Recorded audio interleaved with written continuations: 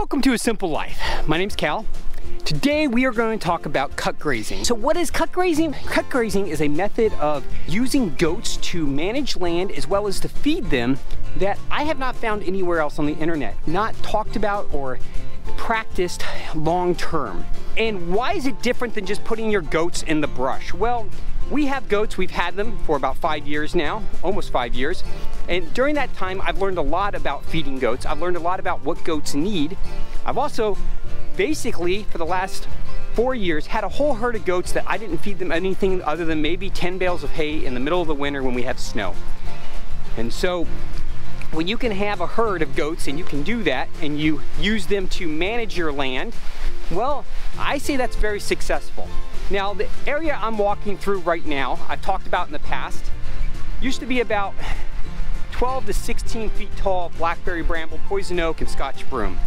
Currently, it's cleared out, and actually the goats have overgrazed it a bit.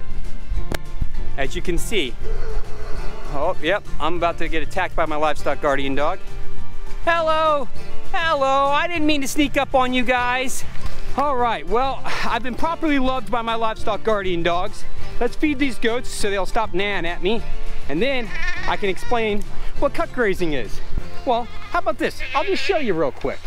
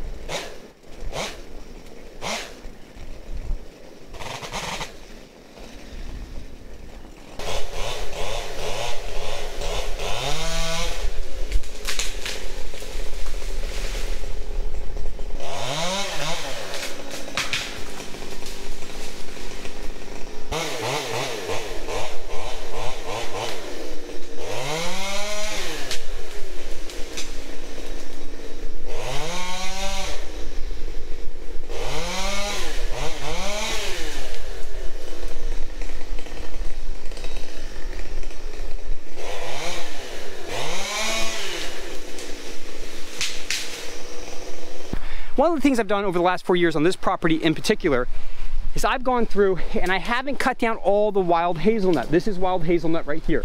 The goats absolutely love it. And it was actually what I cut down first over there just to get the goats out of the way of where I was gonna drop the big leaf maple branches. And they absolutely love it. They go nuts for it. After that, the next thing I do is I pollard or cut back the big leaf maple. And I'll show you some images of what big leaf maple looks like when it's been cut down after 2 years of growth. And you'll be surprised how vigorously it grows back. This is about 12 feet tall at the peak. So these branches in here go all the way back. And you can see they're fairly thick and they have a lot of really good growth on them. So this is actually what I would like to have down in our woods, is I like to have that main stem, main branch, and then around the base have a lot of this, and let the goats just chomp it down every year. Every year they come through, they just chomp it down, and it won't kill the tree, but what it will do is it will create even more fodder going forward.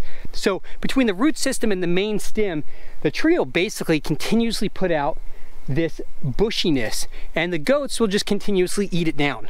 That's what I mean when I talk about a perpetual feeding machine. These really can do that because you're not going to kill them by letting the goats eat all the brush off of them over and over again.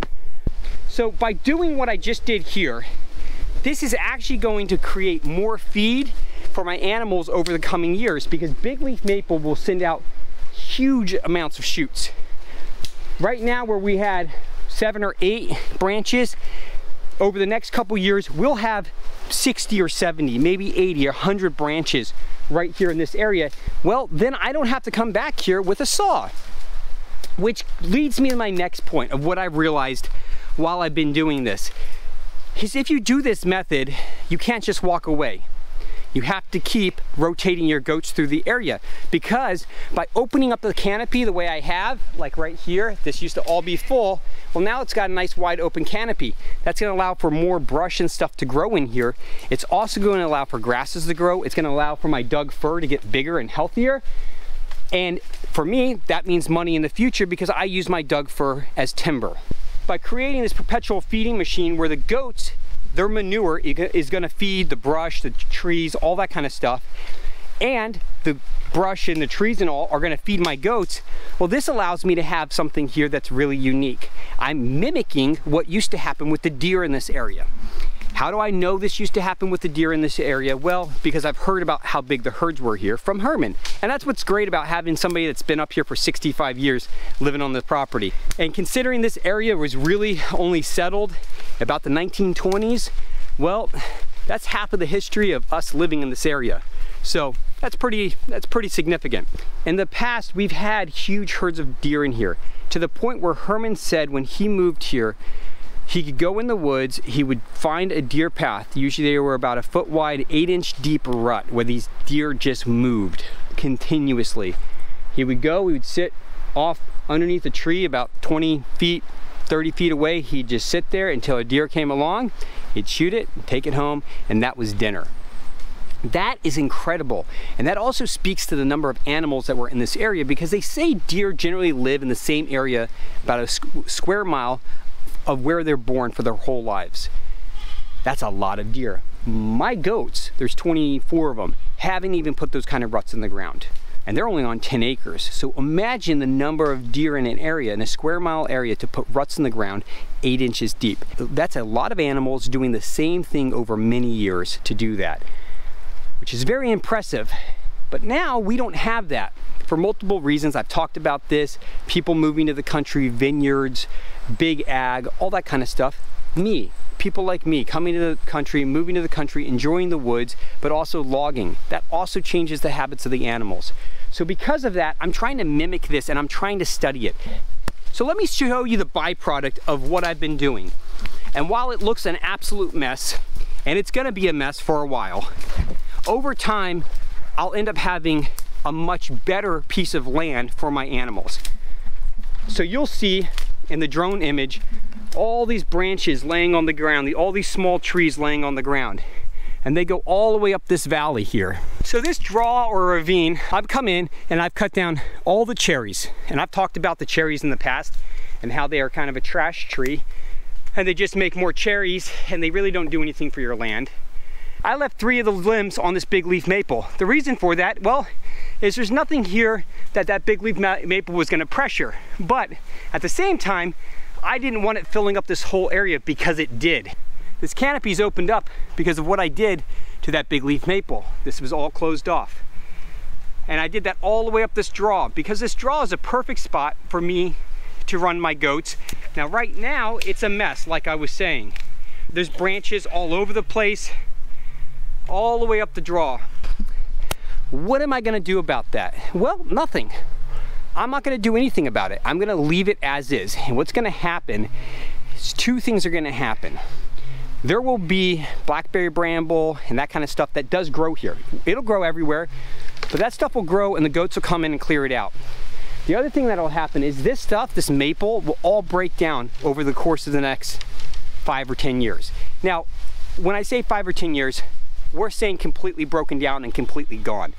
Over the next 3 years, it'll dry out really badly and really become really weak and really start to fall apart.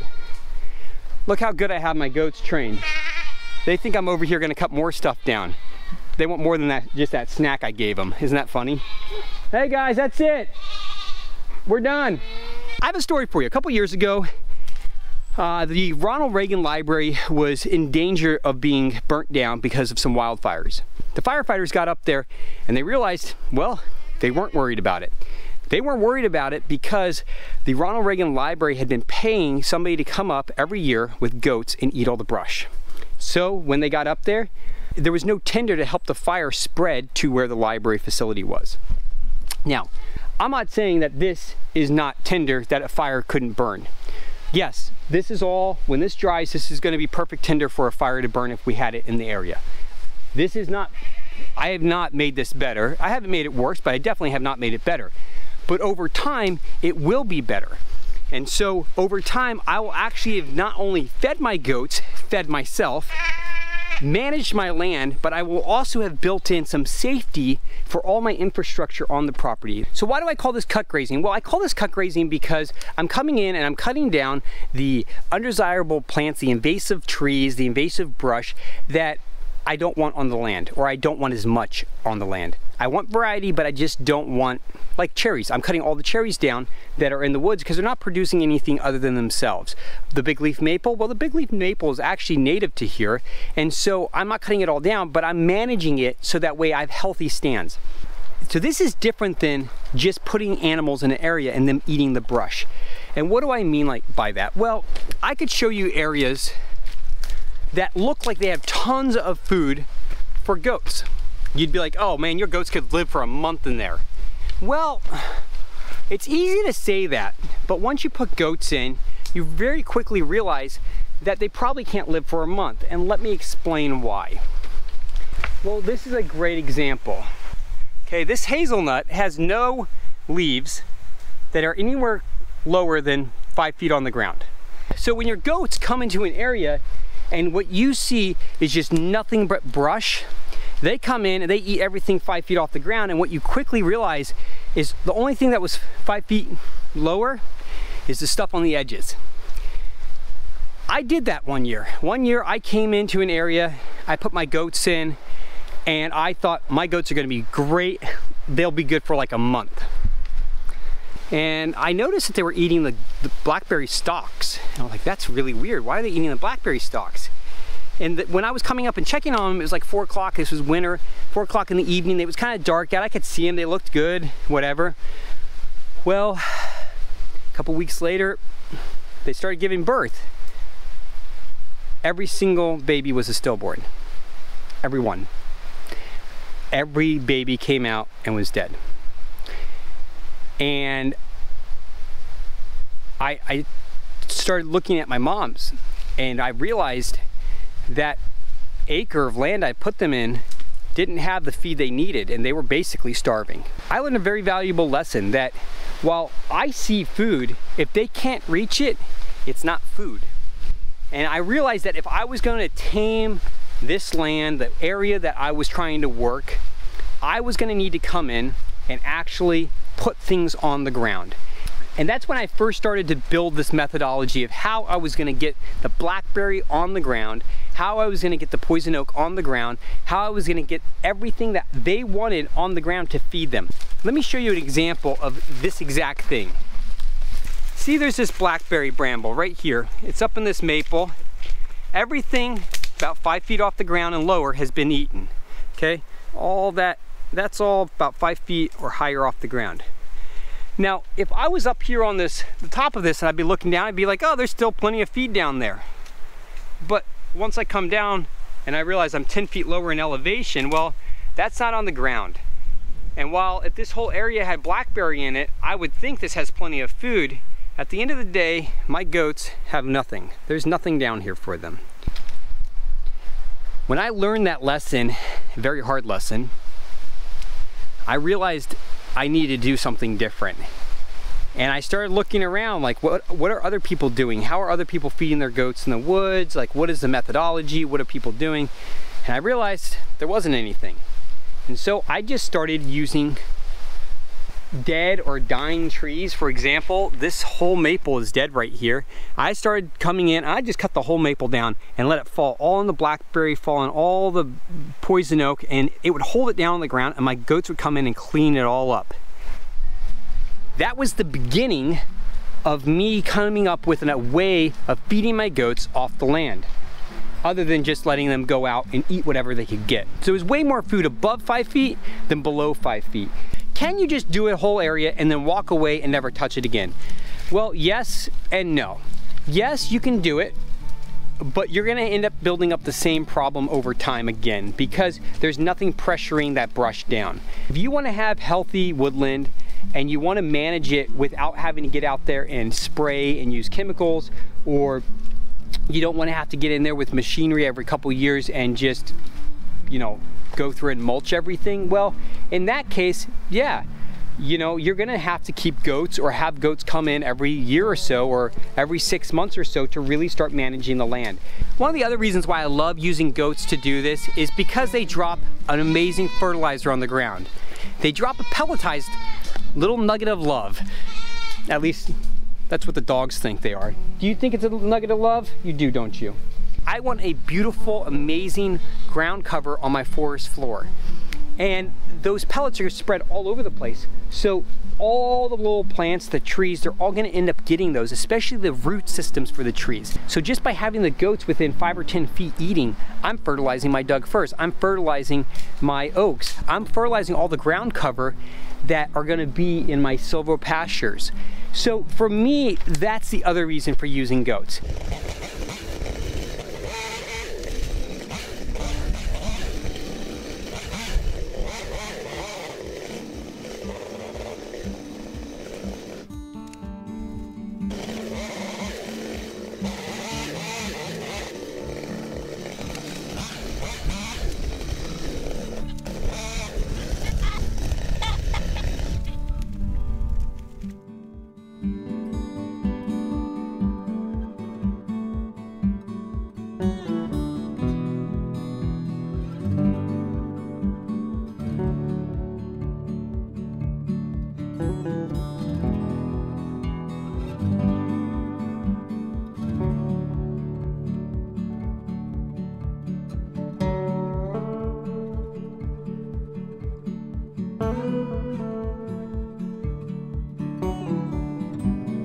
As you can see, I got some of that blackberry lower and they stripped it right down immediately. There's still some over here.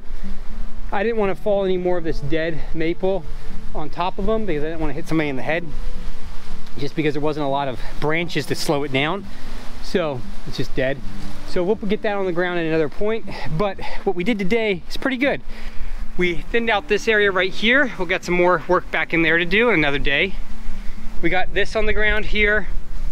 We got a bunch down there on the ground. All right, well, thank you guys so much for joining us today on A Simple Life. Appreciate you stopping by. Hope to see you soon. Have a good one. Bye.